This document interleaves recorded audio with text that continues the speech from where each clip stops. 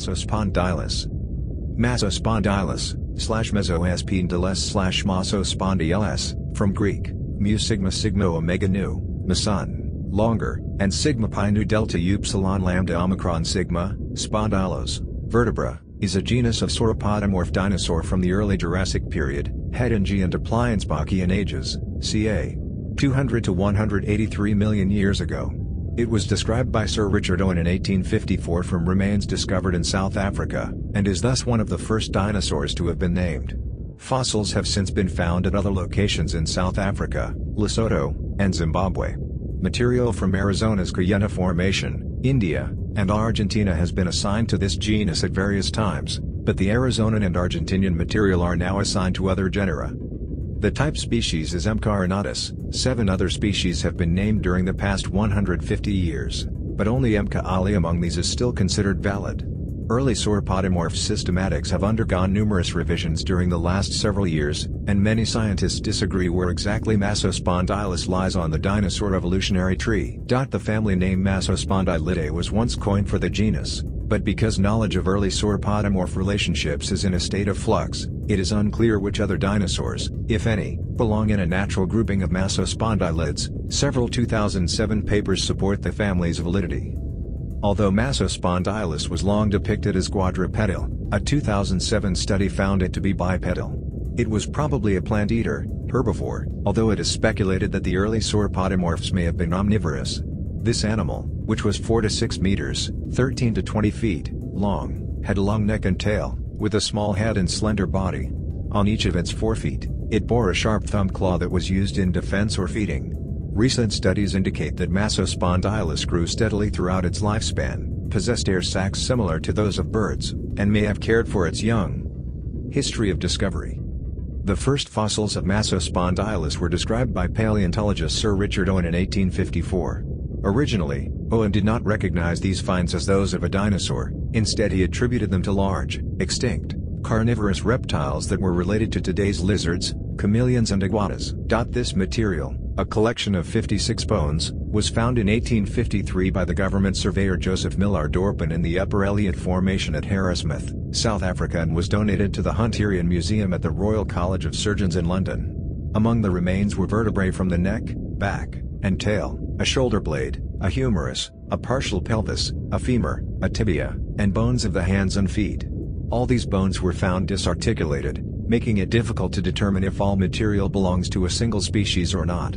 However, Owen was able to distinguish 3 different types of caudal vertebrae, which he attributed to 3 different genera: {Pachyspondylus, leptospondylus, and Massospondylus. Massospondylus was separated from the other 2 genera on the basis of its much longer caudal vertebrae, which also led to the scientific name that has been derived from the Greek terms massōn /mu sigma sigma omega nu longer and spondylos /sigma pi nu delta upsilon lambda omicron sigma vertebra, explained by Owen as because the vertebrae are proportionally longer than those of the extinct crocodile called Macrospondylus. However, later it was shown that the putative caudal vertebrae of Massospondylus were actually cervical vertebrae and that all the material probably belongs only to a single species. On May 10, 1941, the Hettangian Museum was demolished by a German bomb, destroying all the fossils. Only casts remain. Because the plaster casts of the lost type specimen fossils were not adequate to accurately diagnose a genus and species under modern taxonomic practices and for research purposes, Yates and Barrett, 2010, designated BP/1/4934, a skull and a largely complete postcranial skeleton in the Bernard Price Institute for Paleontological Research, as the neotype specimen. Massospondylus remains have been found in the Upper Elliot Formation, the Clarence Formation, and the Bushveld Sandstone of South Africa and Lesotho, as well as the Forest Sandstone of Zimbabwe. These remains consist of at least 80 partial skeletons and 4 skulls, representing both juveniles and adults. The report of Massospondylus from Arizona's Kayenta Formation is based on a skull described in 1985. The skull of the Kayenta specimen from Arizona is 25% larger than the largest skull from any African specimen. The Kayenta specimen possesses 4 teeth in the premaxilla and 16 in the maxilla. Uniquely among dinosaurs, it also had tiny, 1 mm (0.04 in), long palatal teeth. A 2004 restudy of African Massospondylus skulls, however, indicated that the Kayenta specimen did not pertain to Massospondylus.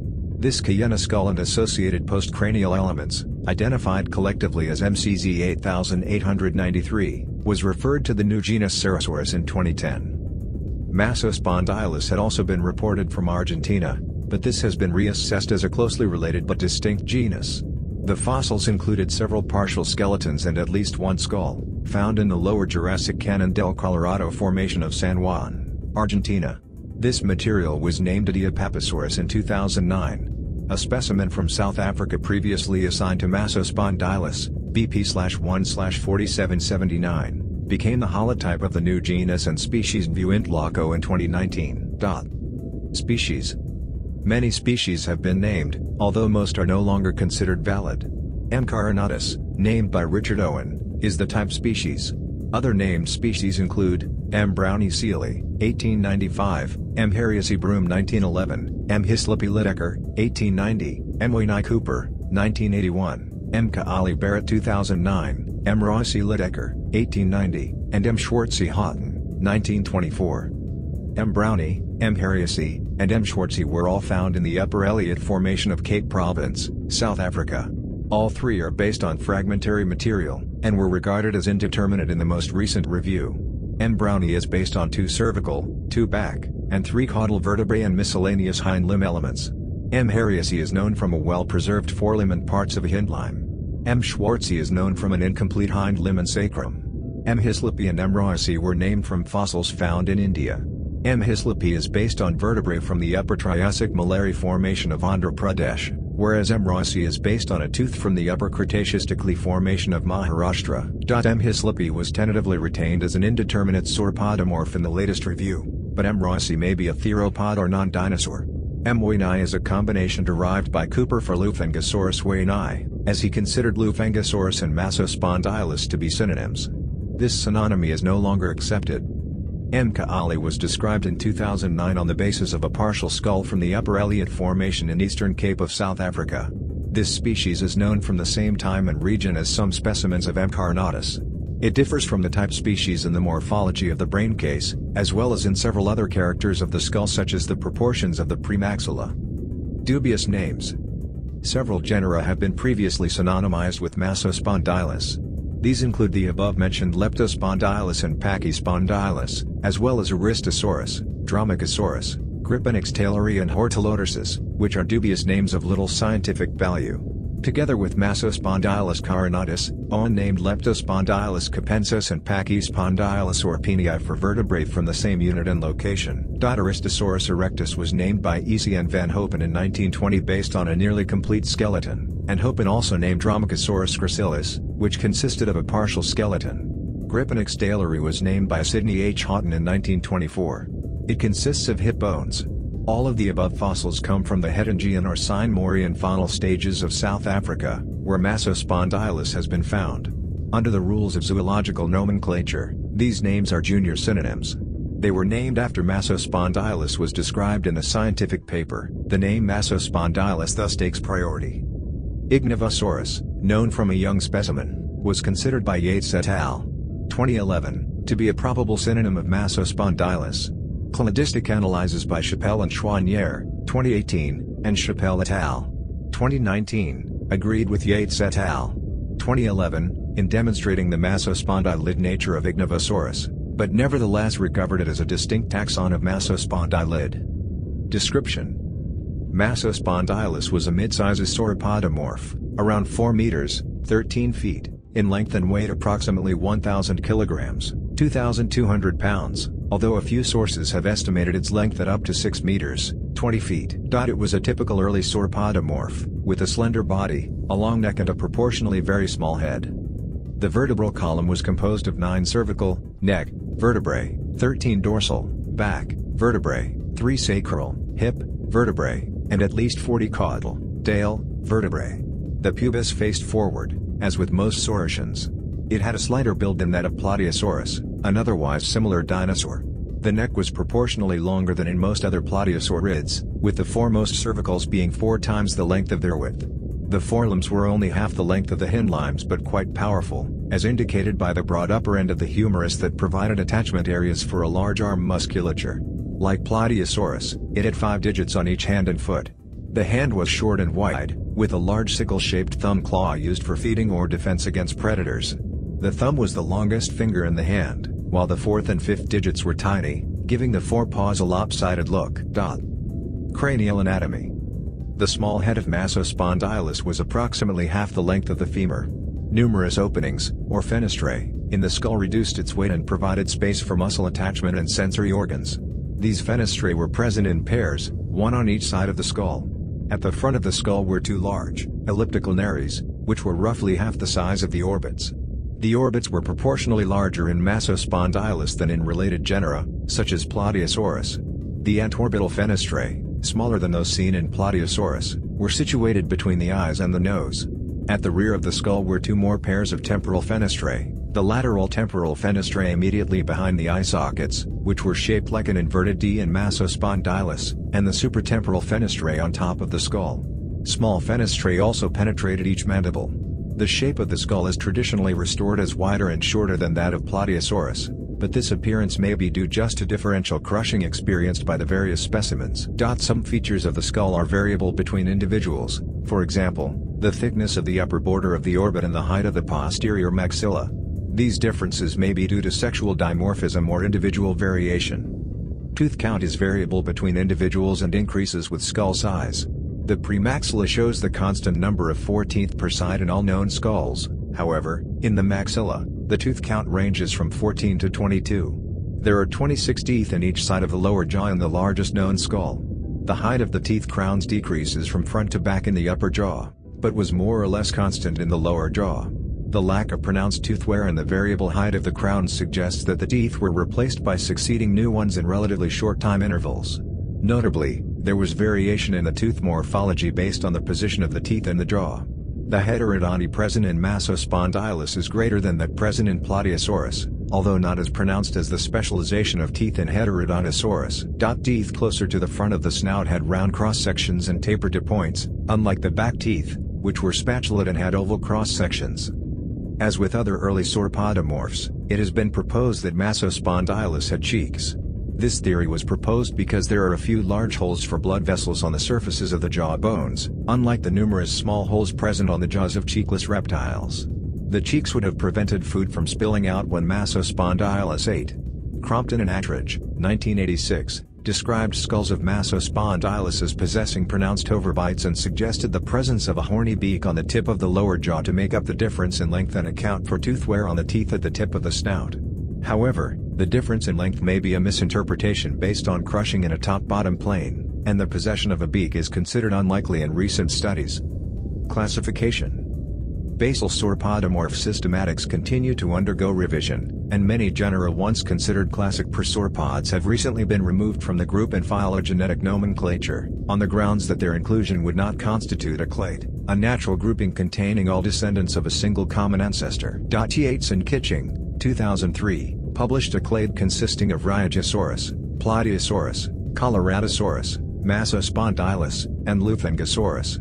Galton and Upchurch, 2004, included Amasaurus, Ankylosaurus, Azondasaurus, Camelotia, Coloradosaurus, Euskelesaurus, Jingshannosaurus, Lesomsaurus, Lufengosaurus, mas-oh-SPON-di-ləs, Melanosaurus, Mussaurus, Plateosaurus, Rheogosaurus, Rulia, Saturnalia, Celosaurus, Decadontosaurus, Eumanosaurus and Uninosaurus and a monophyletic Prosauropoda. Wilson, 2005, considered mas-oh-SPON-di-ləs, Jingshannosaurus, Plateosaurus, and Lufengosaurus a natural group, with Bleconosaurus and Anytonotris possible sauropods. Bonin and Yates, 2007, considered Camelotia, Bleconosaurus and Melanosaurus possible sauropods. Yates, 2007, placed Anytonotris, Melanosaurus, and Bleconosaurus as basal sauropods and declined to use the term Prosauropoda, as he considered it synonymous with Plateosauridae. However, he did not rule out the possibility that a small group of prosauropods consisting of Plateosaurus, Rheogosaurus, mas-oh-SPON-di-ləs and their closest kin were monophyletic. Mas-oh-SPON-di-ləs is the type genus of the proposed family Massospondylidæ, to which it gives its name. The Massospondylidæ may also include Uninosaurus, although Liu et al. 2007, placed Uninosaurus in its own family. Yates, 2007, considered mas-oh-SPON-di-ləs, Coloratosaurus, and Lufengosaurus massospondylids, with Uninosaurus in Ankysauria. Smith and Paul, 2007, also found a Massospondylida in their phylogenetic analysis, including Massospondylus, Coloratosaurus, and Lufengosaurus, as well as their new genus, Glacialosaurus. Idiopaposaurus, based on the fossils once thought to belong to a South American form of Massospondylus, was also classified as a massospondylid, as was Leosaurus, another South American genus that was named in 2011. Prodania was originally regarded as a more basal sauropodomorph, but new cladistic analysis performed by Novas et al. 2011 suggests that Prodania is a massospondylid. Prodania presents two shared traits of the Massospondylida recovered in their phylogenetic analysis, and the fossils of Prodania were discovered from the same region and basin in India as M. Hislipi. The following cladogram shows the position of Massospondylus within Massospondylidae, according to Fernando E. Novas and colleagues, 2011. Paleobiology. As with all dinosaurs, much of the biology of Massospondylus, including its behavior, coloration, and physiology, remains unknown. However, recent studies have allowed for informed speculation on subjects such as growth patterns, diet, posture, reproduction, and respiration. A 2007 study suggested that Massospondylus may have used its short arms for defense against predators, defensive swats, in interspecies combat, or in feeding, although its arms were too short to reach its mouth. Scientists speculate that Massospondylus could have used its large pollex, thumb, claw in combat, to strip plant material from trees, digging, or for grooming. Growth. A 2005 study indicated that Massospondylus' sister taxon, Plateosaurus, exhibited growth patterns affected by environmental factors. The study indicated that, when food was plentiful or when the climate was favorable, Plateosaurus exhibited accelerated growth. This pattern of growth is called developmental plasticity. It is unseen in other dinosaurs, including Massospondylus, despite the close relationship between the two. The study indicated that Massospondylus grew along a specific growth trajectory, with little variation in the growth rate and ultimate size of an individual. Another study of age determination indicated that Massospondylus grew at a maximum rate of 34.6 kilograms, 76.3 pounds, per year and was still growing at around 15 years of age. Diet. Early sauropodomorphs such as Massospondylus may have been herbivorous or omnivorous. As recently as the 1980s, paleontologists debated the possibility of carnivory in the prosauropods. However, the hypothesis of carnivorous prosauropods has been discredited, and all recent studies favor a herbivorous or omnivorous lifestyle for these animals. Galton and Upchurch, 2004, found that cranial characteristics, such as jaw articulation, of most basal sauropodomorphs are closer to those of herbivorous reptiles than those of carnivorous ones, and the shape of the tooth crown is similar to those of modern herbivorous or omnivorous iguanas. The maximum width of the crown was greater than that of the root, resulting in a cutting edge similar to those of extant herbivorous or omnivorous reptiles. Barrett, 2000, proposed that basal sauropodomorphs supplemented their herbivorous diets with small prey or carrion. Gastroliths, gizzard stones, have been found in association with 3 Massospondylus fossils from the forest sandstone in Zimbabwe, and with a Massospondylus-like animal from the late Triassic of Virginia. Until recently, scientists believed that these stones functioned as a gastric meal to aid ingestion of plant material, compensating for its inability to chew, as it is the case in many modern birds. However, Wings and Sander, 2007, showed that the polished nature and the abundance of those stones precluded a use as an effective gastric meal in most non-theropod dinosaurs, including Massospondylus. Gait and range of motion. Although long assumed to have been quadrupedal, a 2007 anatomical study of the forelimbs has questioned this, arguing that their limited range of motion precluded effective habitual quadrupedal gait. Neither could the forelimbs swing fore and behind in a fashion similar to the hindlimbs, nor could the hand be rotated with the palmar surfaces facing downwards. This inability to pronate the hand is also supported by in situ finds of articulated, still connected, arms that always show unrotated hands with palmar faces facing each other. The study also ruled out the possibility of knuckle walking and other forms of locomotion that would make an effective locomotion possible without the need to pronate the hand. Although its mass suggests a quadrupedal nature, Massospondylus would have been restricted to its hind legs for locomotion. Since the discovery of rudimentary and non-functional clavicles in ceratopsians, it was assumed that these shoulder bones were reduced in all dinosaurs that did not have true furculae. Robert Backer, 1987, suggested that this would have allowed the shoulder blades to swing with the forelimbs in quadrupedal dinosaurs, increasing their functional forelimb length. This would have reduced the discrepancy of length between fore and hind limbs in a quadrupedal mas-oh-SPON-di-ləs.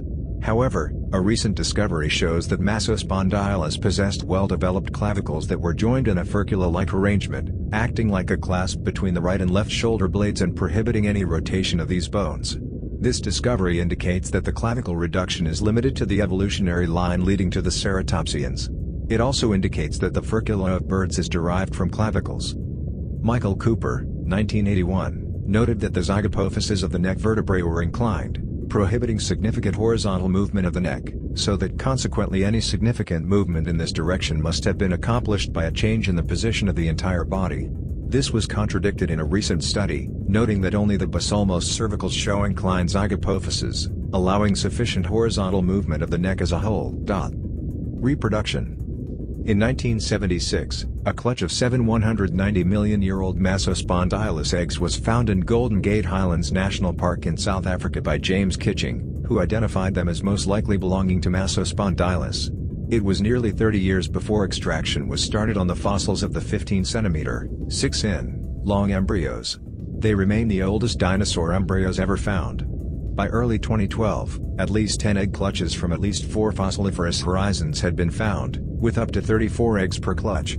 This indicates that this nesting site may have been used repeatedly, site fidelity, by groups of animals, colonial nesting. In both cases, these represent the oldest evidence of this behavior.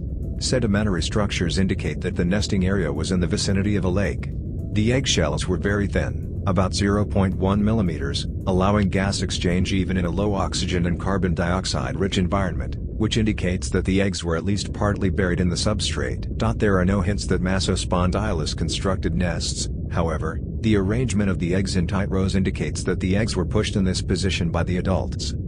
The embryos probably represented near hatchlings. While the skeletal features were similar to those of the adults, the body proportions were very dissimilar. The head was big with a short snout and very large orbits, whose diameter amounts 39% of the entire skull length. The neck was short, contrasting to the very long neck in the adults. Girdle bones and caudals were relatively tiny. The forelimbs were of equal length to the hindlimbs, indicating that newly hatched mas-oh-SPON-di-ləs were quadrupedal, unlike the bipedal adults. The discovery of hatching footprints with manus impressions confirmed their quadrupedality. These impressions show that the hand was not pronated, with palm faces facing each other and the thumb facing forwards. The unpronated manus and the big head indicate that an effective locomotion was not possible for newly hatched mas-oh-SPON-di-ləs. Notably, the near hatchings had no teeth, suggesting they had no way of feeding themselves. Based on the lack of teeth and the ineffective locomotion, scientists speculate that postnatal care might have been necessary.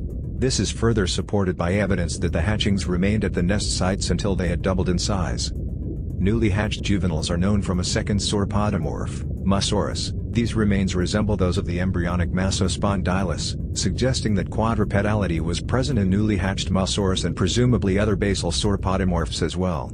The quadrupedality of the hatchings suggests that the quadrupedal posture of later sauropods may have evolved from retention of juvenile characteristics in adult animals, an evolutionary phenomenon known as pedomorphosis. This discovery therefore sheds some light in the evolutionary pathways through which the peculiar adaptations of giant dinosaurs were attained, stated French paleontologist Eric Buffeteau. Respiratory system. Many Saurischian dinosaurs possessed vertebrae and ribs that contained hollowed-out cavities, pneumatic foramina, which reduced the weight of the bones and may have served as a basic flow-through ventilation system similar to that of modern birds. In such a system, the neck vertebrae and ribs are hollowed out by the cervical air sac, the upper back vertebrae, by the lung, and the lower back and sacral, hip, vertebrae, by the abdominal air sac. These organs constitute a complex and very efficient method of respiration. Prosauropods are the only major group of saurischians without an extensive system of pneumatic foramina. Although possible pneumatic indentations have been found in Plateosaurus and Echidnotosaurus, the indentations were very small. One study in 2007 concluded that basal sauropodomorphs like mas-oh-SPON-di-ləs likely had abdominal and cervical air sacs, based on the evidence for them in sister taxa, theropods and sauropods. The study concluded that it was impossible to determine whether basal sauropodomorphs had a bird-like flow-through lung, but that the air sacs were almost certainly present. Paleoecology. The faunas and floras of the early Jurassic were similar worldwide, with conifers adapted for hot weather becoming the common plants. Basal sauropodomorphs and theropods were the main constituents of a worldwide dinosaur fauna.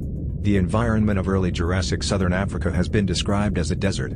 African Massospondylus was a contemporary of Temnospondyli, turtles, Asphenodontia, Raugeoides, early crocodilomorphs, Tritylodonted and Tritylodonted therapsids, Morganoucodonted mammals, and dinosaurs including the small theropod Colophysis rhodesiensis and several genera of early ornithischians, such as Lesothosaurus and the Heterodontosaurids Abrictosaurus, Heterodontosaurus, Lycorhinus, and Pegamastax. Until recently, Massospondylus was regarded as the only known sauropodomorph from the Upper Elliott Formation. However, newer finds revealed a diverse contemporary sauropodomorph fauna with 6 additional species, including Ichnovosaurus, Archosaurus and 2 unnamed taxa as well as 2 unnamed sauropods. It is not clear which carnivores may have preyed on Massospondylus. Most of the theropods that have been discovered in rocks of early Jurassic age in southern Africa, such as Colophysis, were smaller than meat-sized sauropodomorphs like Massospondylus. These smaller predators have been postulated as using fast slashing attacks to wear down sauropodomorphs, which could have defended themselves with their large hand and foot claws. The 6-meter (20 feet) long carnivorous theropod Dracovenator lived during the same period, Hettangian to Sigmorean stages, as Massospondylus and has also been found in the Elliott Formation of South Africa.